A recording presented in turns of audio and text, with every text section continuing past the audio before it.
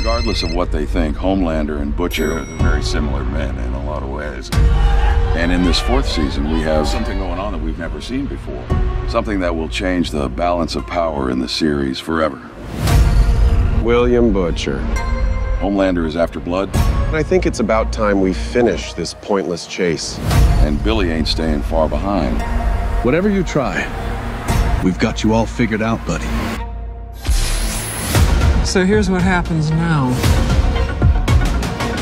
You're going to tell us every single thing you see and hear at the tower.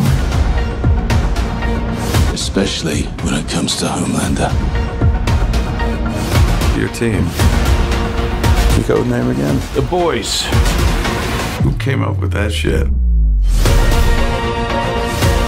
We can't just kill everyone.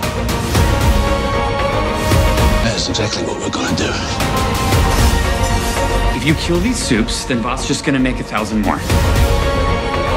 Ought to attack the country here, we fuck them all. This is it for you and your precious boys.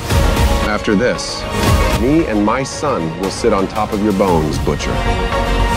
And there's nothing that you can do to stop it.